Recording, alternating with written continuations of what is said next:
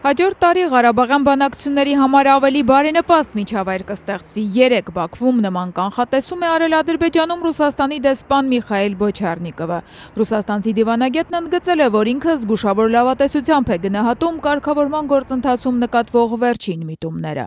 Անցնող տարին անարդյունավետ չես որակի կարգավորման համար հիմք է դրվել։ Հակամարտության կողմերը հանդիպել են, հունվարին էլ ևս մեկ հանդիպում է նախատեսված Հայաստանի եւ Ադրբեջանի արտգործնախարարների միջև, փաստել է Ռուսաստանի դեսպանը։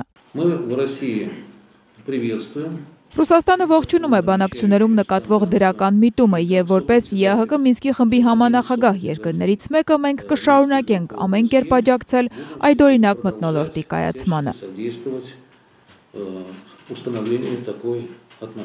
Դեսպանն առավել պերճախոս է եղել Ռուսաստանի եւ Ադրբեջանի փոխադարձ հարաբերությունների հարցում, ընդգծելով, որ կողմերը համագործակցության ծրագիր են մշակել, որը նախատեսում է ինչպես են զարգացնելու հարաբերությունները մինչև 2024 թվականը։ Ռուսաստանը շահագրգռված է Ադրբեջանի հետ համատեղ ձեռնարկություններ բացել մեքենայաշինության, նավթարդյունաբերության եւ գյուղատնտեսության ոլորտներում, ասել է Բոչարնիկովը, միաժամանակ ընդգծելով, որ առաջին հերթին ուշադրության կենտրոնում են մնալու քաղաքական կապերն ու շփումները բարձրագույն ղեկավարության միջև։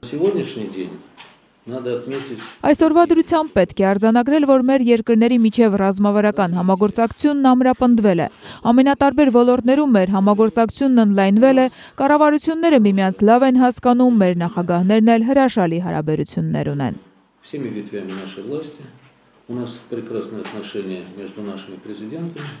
Իդեպ երեկ Ադրբեջանի նախագահի ծննդյան օրը Ռուսաստանի նախագահ Վլադիմիր Պուտինը նախ շնորհավորական ուղերձ էր հղել, ապա հեռախոսազանգով շնորհավորել Իլհամ Ալիևին։ Կրեմլի պաշտոնական կայքը հաղորդել էր, որ հեռախոսազրույցի ընթացքում երկու նախագահները քննարկել են ռուս-ադրբեջանական օրակարգի մի շարք արդիական հարցեր, առանց հավելյալ մանրամասների։